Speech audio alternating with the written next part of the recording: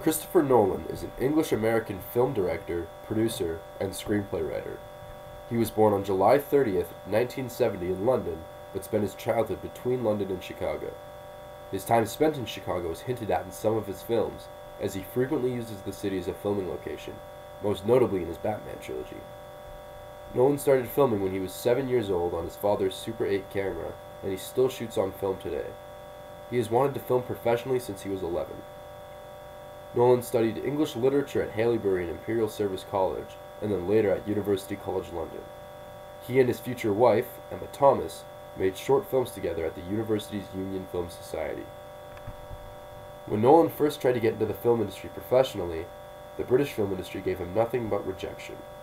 After his many failed attempts, he started making films in America, his first being the self-funded Following in 1998. After the success of Following, Nolan finally started to gain funding for his projects. He then directed Memento in 2000 and Insomnia in 2002, which were both massive successes between critics and audiences.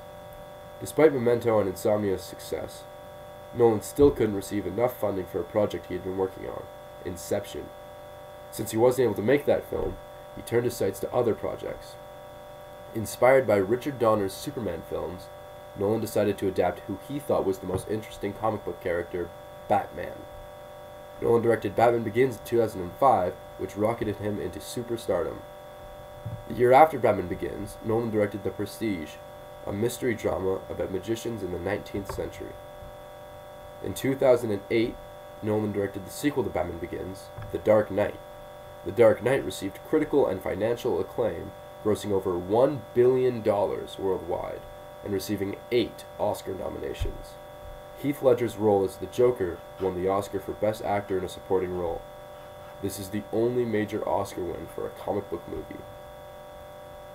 Going off of The Dark Knight's success, Nolan finally acquired the funding that he needed to fully realize his vision for Inception in 2010, which he had been working on in pre-production for a few years.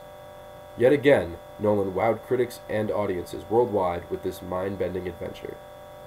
After Inception, Nolan finished off his Batman trilogy with The Dark Knight Rises in 2012 and made the sci-fi drama Interstellar in 2014.